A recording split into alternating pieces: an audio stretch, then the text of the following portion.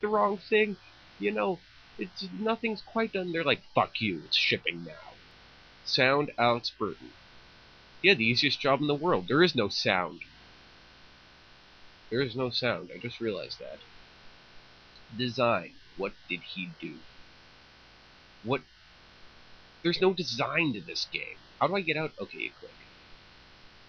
Just out of curiosity, I'm gonna click random race once, go through all the options, then I'm gonna see if quitting the game normally works. It crashes enough I haven't yet had to do that. And I'm probably going to uninstall this immediately after this race is done. Okay. So... oh, shit, son. Wait, look at the Ultra Nav. 3 of the checkpoints at the end are already done. I guess, is this Devil's Passage 2, maybe? Or am I just forgetting what 1 is like? So I did notice that I'm in the, no, I guess I'm in the Mega 1, so I was kind of thought, does it just select the first race and the first track and the first big rig to race you when you click random? No, it looks like it actually is random. That is just about the easiest thing to program, too. Hairpin curve, Jesus Christ. Now, if there actually was collisions in this game, that would have been difficult. As it is, I just phased through a building, and what the hell is going on here?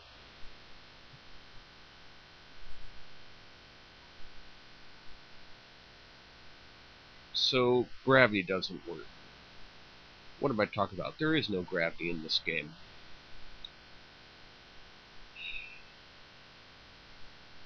They have, like, the building blocks for a game here.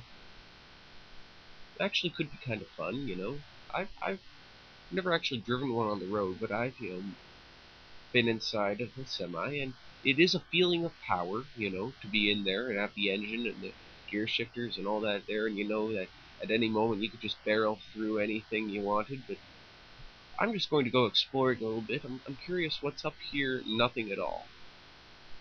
Okay, so for one moment I was curious about what was in the game. Also, the ground doesn't affect lighting. For one moment, the game actually had my undivided attention right there, and then it was gone. And the ground is like that thing from Stephen King's Creepshow, when the meteorite falls, and there's that weird plant life that covers everything, even people. See, it's covering the road. Fortunately, the big rig men, they have the power of their big rigs to beat it back. That would have been a much more interesting story.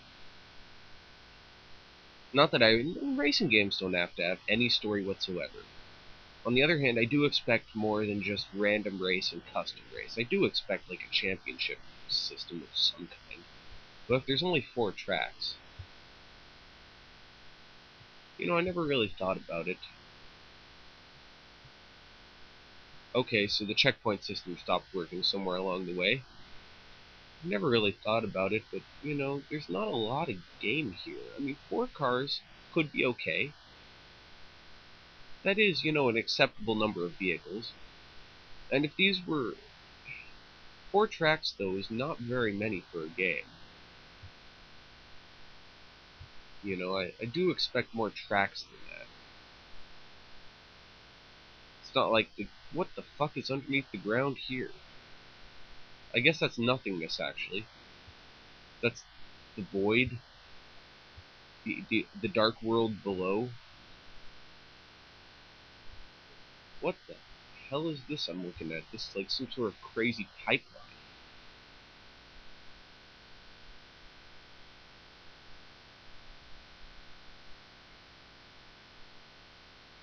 There's just not much game here. I could see this being like a tech demo, I mean, if this was released in like 99, and they said, oh, we're making this game, this is this is our tech demo, I would have said, okay, I'm actually interested in this game. Because that's what this feels like, a tech demo. It's not even a normal gameplay demo. because there's no gameplay. Okay, that's another problem with this game. It's hard to call what you're doing playing. Playing implies that there is a matter of skill, a matter of luck, a chance to win, and a chance to lose.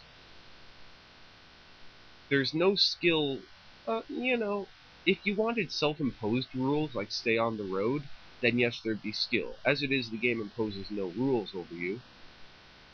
If it had multiplayer, this game would actually get some rotation on my computer a little bit, So this would be kind of fun to, fuck around with this with a friend in the same race. But as it is, it just makes you wonder why you're doing this.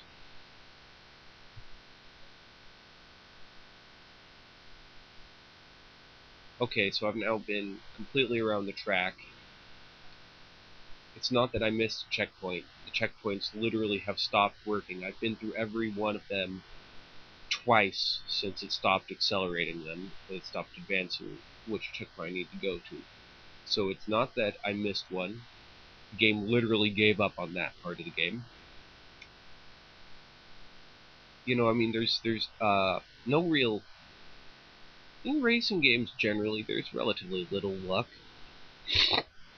In like a 2-on-2 race especially, there's almost no luck. With more racers, the AI, what the other cars are doing can make a difference. This vaguely reminds me of Beetle Adventure Racing for the 64, in the same way that there's only a few cars, but that game had 6 tracks. But it was actually rather fun because every single championship consisted of the first 3 plus 1 more each time, and the cars got harder and harder to beat.